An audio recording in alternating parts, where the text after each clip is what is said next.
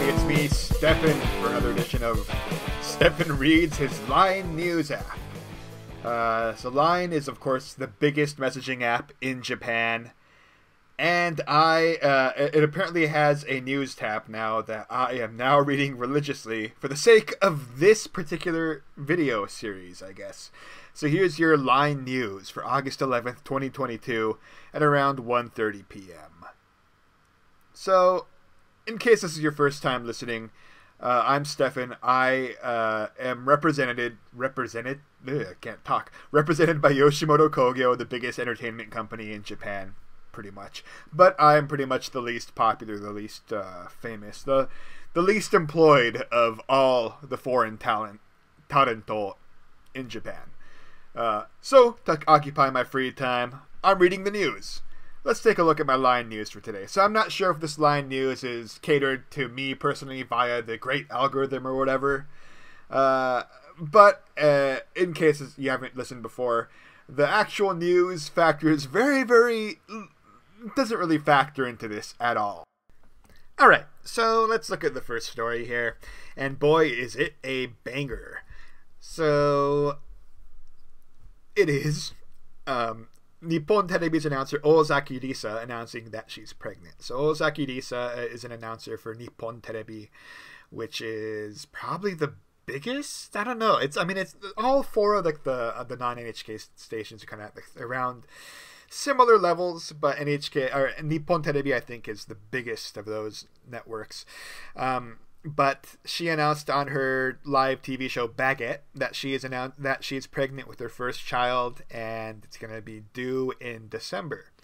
So yeah, each of these TV networks has its own stable of announcers who are pretty much just newscasters / also MCs and hosts for different TV shows. And she's probably, if we're going the SAB level, she's probably an A-level announcer. So she's pretty famous, but she's not top.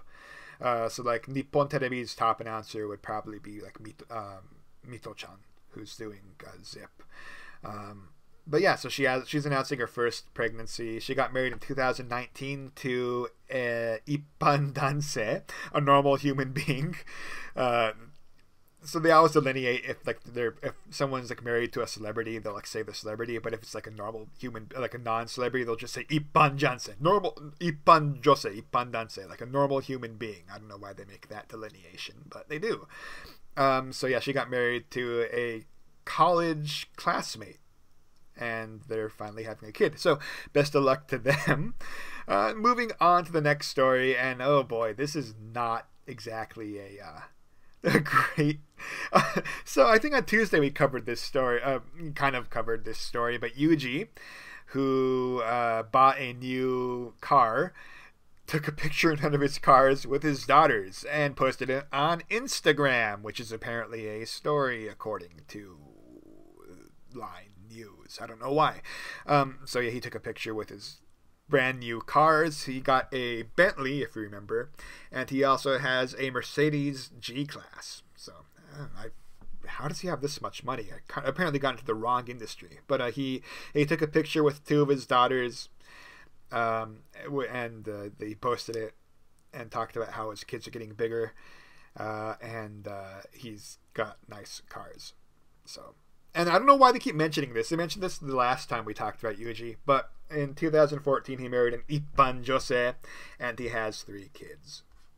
So, moving on, if this is your first time listening to the show, you don't know this, they actually have real news headlines between 2 rows of complete and total nonsense news stories that I think are catered via the algorithm, which is not an indication of the actual news. But there's actual news stories in between those, but they're just small little text. We'll get to those in a second. But let's take a look at that second row of pointless news stories. Number 3, it's the same as number 1, actually, which is kind of weird, with a slightly different headline. So Ozaki Risa is pregnant. Headline number 1 was Ozaki Risa, the TV announcer from Nippon Televi, announced that she's pregnant on live TV. Number 2 doesn't even mention the headline, or her name, but it has the picture of her, and it says, live announcement of first pregnancy, going on maternity leave in October. So I'm not really sure why I'm getting 2 of the exact same story. Apparently, the algorithm thinks that I really, really, really like pregnancy stories. I guess because yesterday I read the Oshima Yuko story, and I don't know why. They assume that that's the only news I want to hear. Maybe everyone has pregnancies going on right now. I say that because their fourth story is also a pregnancy announcement. So former announcer and current TV commentator / tarento Takahashi Maasa announced that she's also pregnant with her second child. She announced this on Tsukiri, which is a morning news show that airs every single day. She's a Thursday regular for it. But she announced on live TV as well that she's expecting her second child. Her first child was born during COVID in 2020. And this is her second COVID baby, is what she says. And she announced this because another person on this show, Yamazaki Ryota from Nankai Candies, announced that his wife, the actress Aoi Yu, gave birth to his first kid, a daughter. So I'm not really sure why she couldn't just let this guy and his wife have their moment in the sun with their kid. I don't have a kid or anything. I am a single 31-year-old man with no marriage prospects at the moment. But I have to imagine it kind of suck if you're like, oh yeah, I have a kid, oh my god, and everyone's like, oh, we're so happy for you, and one of the people who's like, oh, I'm so happy for you, by the way, I'm expecting my own kid and she's coming in October. Yeah, I don't know what that would be like, but yeah, I don't. No, in October? Oh yeah, it is coming in November. Yeah, but I don't know, it would kind of suck. So I would not. I mean, I don't know. Maybe I'm just being petty, but I wouldn't do that if I were her. But I'm not her, and hopefully everything works out for her. I don't know why. Why am I getting so many pregnancy stories? Man, yeah. If I sound tired, it's because this is my third time recording this episode. I forgot to record the first time, and the second time it just came out. There's something wrong with my mic. Maybe you can probably tell.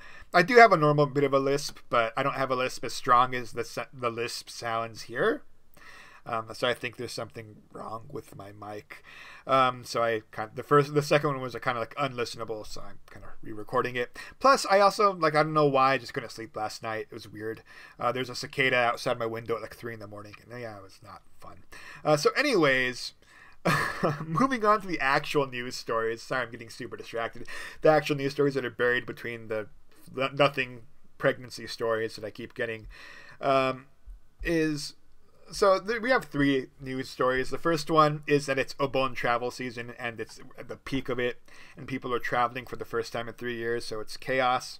So the freeways, the trains, the subways, the Shinkansen bullet trains, the airplanes, they're all crowded at not quite at pre-COVID levels, but they're the highest that they've been in 3 years. And they say I'm not really sure if there's international travel going right now where people. So normally people during Obon Yasumi, the Obon break, would use the time to go travel overseas. Lots of people go to Hawaii or whatever for their week off. But I'm not sure if many people are doing that this year because you still have to get PCR tests to get back into Japan. So it's a bit of a hassle. Plus, the yen's super cheap right now, so it's probably 1.5 the cost of normal travel would be. So that's not great. But yeah, Obon Yasumi, Obon's the biggest traditional holiday in Japan. It's it's a time for people to I guess revere their ancestors. So what would traditionally happen during Obon is people would go back to their hometowns, and so you would take care of the grave sites, clean the graves, the traditional ancestral grave. And then this is where you get the image of the people putting candle boats on the rivers and stuff, which doesn't really happen that much anymore. I'm sure people still do it for the most part. Obon's just a travel day, so people do go back to their hometowns to hang out with their parents and everything, which is cool. But it's not a huge traditional thing at this point. It's a travel day. So I don't know. Hopefully things work out for the best. COVID cases are still really, really high, so I hope people don't spread COVID more. Yeah, so it's not great. Especially not great if you're from Hokkaido, because this is article number 2 of the headlines. Shindo 5, there was a Shindo 5 earthquake that rattled Hokkaido with a bunch of other like Shindo 3s and 2s and 4s. Yeah, there's like a swarm of earthquakes in Hokkaido last night. So, I mean, Hokkaido gets earthquakes, but not normally as many. It's not as many as, like, further south in Japan. I feel like maybe this is just completely scientifically wrong, and I just don't know. But Hokkaido's been getting hit by lots of earthquakes in recent days, so hopefully everything works out there. And I guess this also compounds with headline number 3. Headline number 3, Hokkaido and Tohoku are still getting pounded by rain. Just horrible amounts of rain. And there's also a typhoon coming and hitting Kanto and probably going further north in the next couple of days as well. So yeah, just continued terrible weather.